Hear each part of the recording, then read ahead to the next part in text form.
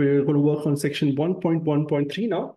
One of the complaints I hear when people doing raster analysis, especially if you use it via QGIS, say I tried to run this analysis and I ran out of disk space on my computer. It doesn't make sense. My original rasters were 1 GB, and when I try to write a raster, it is creating a raster of 500 GB. What happened? The reason is rasters, if you store them uncompressed, they can take up a lot of space. It's a bad idea to use uncompressed rasters like this. You should apply at least a default compression on the data so that you can most efficiently use the disk space that you have. Let's learn about compression, and then we can learn about how best to apply this compression using the GDAL translate command. Let's learn about raster compression. This is a very fascinating topic and something that will be helpful to a lot of you, even if you're working on a small data set or you're processing petabytes of data set. Learning compression and how best to use it will really make a difference on how you process data. Let's learn about raster data storage. So let's say I have this SRTM file that we just worked with, right? 3601 cross 3601 pixels. How much storage would I need to store this file on disk? Well, if you just store each pixel value as uncompressed value, you can say I need to store each pixel value, which is type int 16, a 16-bit integer. So you need 2 bytes to store 1 pixel value, because 1 byte is 8 bits. So if you want to store 16 bits, you need 2 bytes. It means to store 1 pixel, I need to consume 2 bytes of storage space. Totally, I want to store all the bytes in my data. So I say I have 3601 cross 3601 pixels times 2. That are the number of bytes I want to store. And that means it'll take 25.93 megabytes. Okay.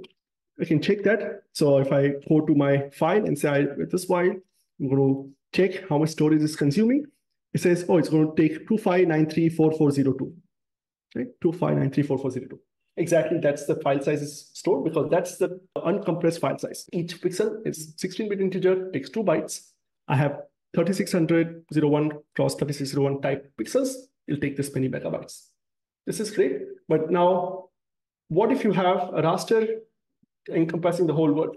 It might take gigabytes or petabytes of storage because it's if you store everything as uncompressed. So instead of storing them as all the pixels with this original value, we can be a little smarter. Instead, we can apply some compression algorithm to reduce the storage space. Compression is core to a lot of computer science applications around the world. If you're using internet, if you're using cell phone, everything runs on compression. So there are a lot of technologies that have been invented over time. I'm going to give you an introduction to some of the basic concepts of how compression works. The 2 main types of compression: lossless, that means you compress the data. When you uncompress it, you get everything back as it was in original. You don't lose any data. So you can reproduce the data with the full fidelity. This is useful where you say, I have this data, I don't want to lose any data by compressing. I want to save this space, but I don't want to lose any information. This is useful for things like elevation, satellite imagery, weather data. You don't want to lose any information because there's scientific measurements. You want to preserve that. So if you have scientific data, make sure you use lossless compression. The name of the algorithms that you might see when you're applying compression is things like deflate or ZSTT or LZW. These are the name of different algorithms for compressing data. And these are all lossless. That means if you use any of those, you'll not lose any data. The other compression is lossy. If you take a photo with your cell phone, it's going to save that file as a JPEG file. That's a lossy compression. Because if it's stored the full resolution of the image as raw data, you'll have a very big file. So instead it says, I will apply some compression. It's okay to lose some information, but I'll get a lot of this storage space. If you use a lossy compression, you can have much higher compression. You can reduce the file size by 10, 20, 100 times. And this is very commonly used when storing photos, even for geospatial data. When you're using aerial or drone imagery, you can use a lossy compression and you can tolerate some reduction in the quality, but again, you have a big storage reduction in the storage space. JPEG 2000 or JPEG is very commonly used algorithm for doing lossy compression. There's a newer algorithm called WebP. This was invented by Google. WebP can be used for both lossy and lossless compression. GDAL supports this. They claim it can further reduce storage by 30% compared to JPEG with the same quality. So again, if you're working with large data, WebP can help you save a lot of space. So how does compression work? What's this magic? Let's take a simple example. I want to store pixel values that look like this: 100, 101, 102, 100, and 100. I can store all of this and say I will store all of them as 5 different values. And I'll take 2 bytes for each of those values. And I'll have 5 times the amount of storage space I can take. But I can be a little smarter and say, I don't need to store all the values. I just need to know where are those values and how many times they repeat. So I can instead say, I will store 100, and I'll not store it 3 times. I'll just say 100 occurs in the position 0, 4, and 5. I'll say 101 occurs at index 1, 102 occurs at 2. I'll store only that. And now I can recreate the input with the full fidelity. I'll just say, wherever I see this index, replace it with 100. Wherever I see those, replace it with 101. Imagine you had 1,000,000 pixels with the same value. Instead of storing them 1,000,000 times, you can say, oh, I have this one value, it repeats 1,000,000 times. You store that, and now you have saved stored data. So many times when writing raster data, you have data set which encompasses the whole world, but the data is there only in a small region of the world. So if you save that uncompressed, you'll be saving no data values all throughout the empty space. Instead, you can just say all of those values are no data, and only you have the valid data here. And you save that, you result in lossless compression. This is a very simplistic example of how this works. But again, you get an idea of how this algorithm optimizes your data storage, and they're able to store this information in a much more compact way. Let's see how this works in GDAL. So we're going to open the GDAL documentation for GeoTIFF format. GDAL has this documentation for each of the data formats that it supports. GeoTIFF is the most widely used data format. It's got a lot of powerful support for compression, and I would recommend using this because it's completely open source and it's got very wide support across different software. So if you come here, you'll see a lot of this documentation around what the format supports, etc. Let's use this. So I want to apply some compression to this file. I would have to check the documentation for the particular data format that I'm using. So I'm on the GeoTIFF file here. There are some options here. So there are some creation options, and it says compress. It supports this many different types of compression. The default value is none. So if you just run GDAL translate input output, the default is no compression. But you can set this option compress to any of this. So you can do JPEG compression, LZW, deflate, whatever.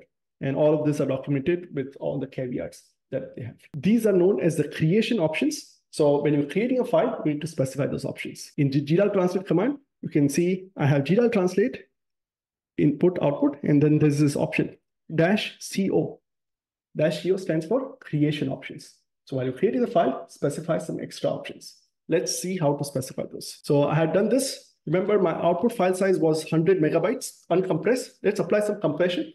I'll use -CO, creation options. I'm going to give option compress equal to deflate.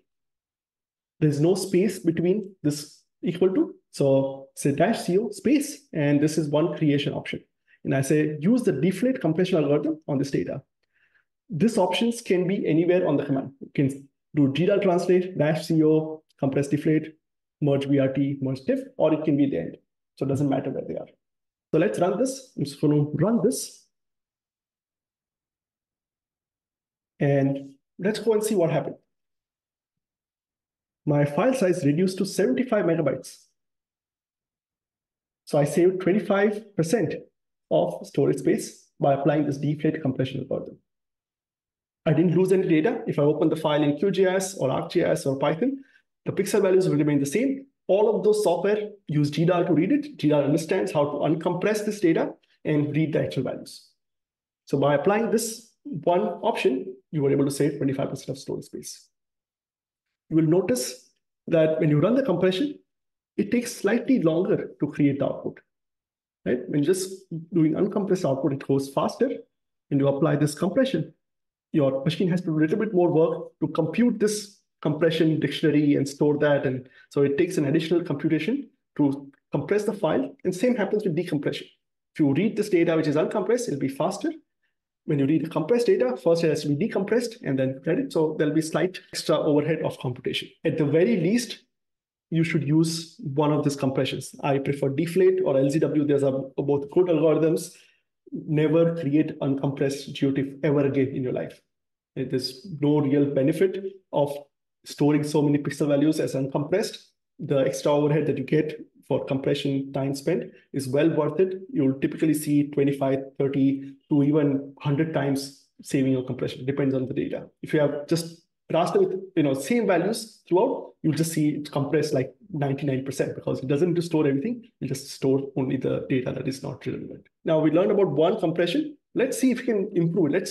Can we do better? Can we choose a different algorithm or can we apply some additional options? So when we're working with this LZW deflate or ZSTD, they support one more parameter called predictor. So we have this option, which allows you to compress the files even better. Predictor is a way to say, I will not store the whole value. I'll store only the difference from the previous value to the current value. Let's see an example. So you want to store these values. Remember, we use this example, 100, 101, 100, 200, and 100. Instead of storing these values, if you use a predictor, let's say you use a predictor 2, which is horizontal differencing. You'll say, I will store first value. The next value, I'll store it as 1 because it's 100 plus 1. Second value, I'll store it as 2 because it's 100 plus 2. So instead of storing all the pixel values, I'll just store the first pixel and then the difference from the first pixel to the pixel.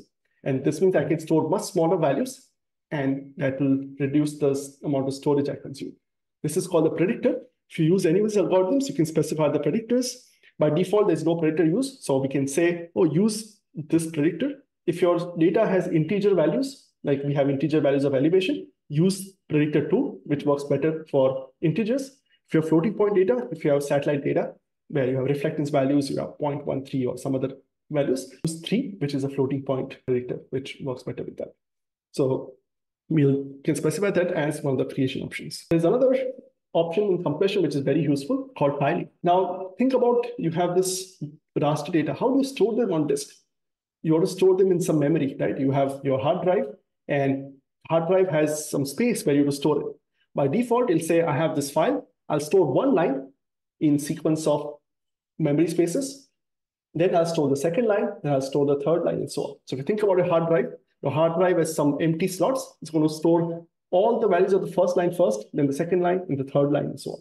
That's the default. Think about how the raster data exists. When you load some raster data, you typically are looking at a region of the raster, right? You say, I want to look at this region. I want to get the stats of this within this polygon. You typically, if you want the stats of each polygon, you have to read all the lines from the disk. You say, I want to read each line, I have to decompress those, and then I can get the values. So for a lot of the spatial analysis where the data is more spatially autocorrelated, it makes sense to store the data in blocks rather than lines. So there's another option where GDAL says, I will store the data. I'll divide your image into small tiles, store one tile together in the disk, then the next tile, and so on. So when you want to view one tile, I can just get them from the memory and decompress that instead of doing line by line. Most of the geospatial data will benefit from this tiling scheme versus a line by line scheme because geospatial data has a spatial autocorrelation. Most of the data that is close by is very much similar. So your predictor will work better, your compression will really perform better. So there's one more creation option called tiled yes. You say, yes, I want the tiled geotiff. So if you do this, you'll be stored in these chunks of 256 by 256 pixels. Again, it's all hidden from you. You'll just get a geotiff file. But the software that's reading it will know that this is a tiling scheme. It will use that, and you'll suddenly have less storage space versus less data transfer speed. You can see there are some creation options. We'll say tiled yes. So we'll say use tiled yes, and we want to also use the predictor 2, because it's a integer data. So let's update our command line. We had this command line. I'm going to add some creation options. I'll say creation option tiled equals yes. Another creation option, predictor equal to 2. The full command is given to you here. So make sure you copy this. When you have a long command line, you can break it into multiple lines. In Windows, you can use this caret character. This is just a line continuation. On Linux, you can have this backslash. So when you copy paste this, it'll just run as a single line, but you can kind of write it in multiple lines like this. So you can try this, tiled yes, predictor 2. Right now we are at 75 megabyte size. Just by adding this to compression option, let's see what happens. So now we'll create this merge.tiff file with a deflate compression option, but with the internal tiling and with a predictor 2. Look at that. I have 40 megabyte of storage space. So suddenly I was able to compress this data much better. Same data, lossless, everything is there. It's just that now I'm able to save 60 megabytes of storage space, 60% compression. If we learned about the basics of compression, I want to just say that compression is great, but there is some cost associated with it. Just be aware of that. When you compress the data, it'll take more CPU to apply the compression because you're doing more computation. When you have compressed data and you want to read it, the software has to decompress it first. If you use tiling scheme like this, it'll only decompress it tile by tile as you read it, but it'll still take some time and CPU cost. For most applications, unless you're doing something very mission critical, the additional cost of CPU and time are far outweighed by the space that you save. So again, in my experience, you should always apply compression, but just be aware that there is an additional CPU and time cost to compression. And sometimes a highly compressed data, if you do some JPEG compression data with highly compressed, if you load it in the software, it might take a while for it to load because it's decompressing the data in the background.